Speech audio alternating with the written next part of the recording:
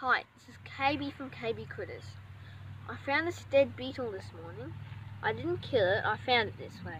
I thought it might be good to show you the basic insect anatomy. So, that is the head. You can see its eyes.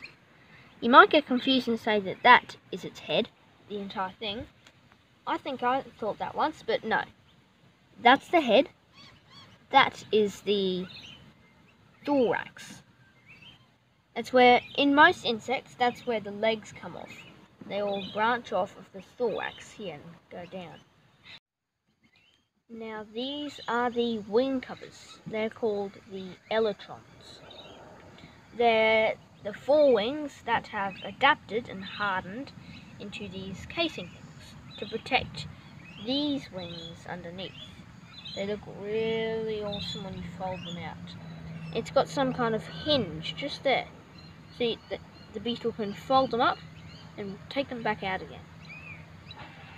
So we've got the head, thorax, elytron, abdomen, wings, and legs.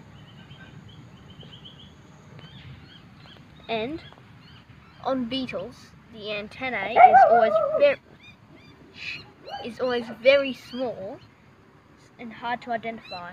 But here, let's get the stick. It's that bit there. Can you see it?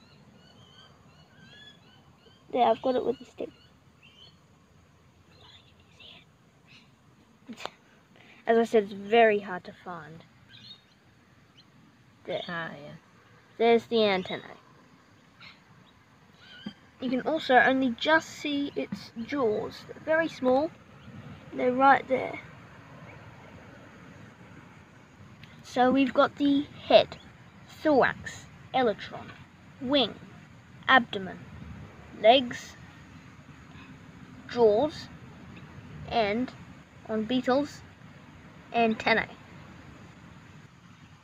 Even though they're dead bugs, they are kind of cool. They're like transformer toys, and their wings can come out and back in. Some of the wings are still. Thanks for watching. Don't forget to like, subscribe, and share.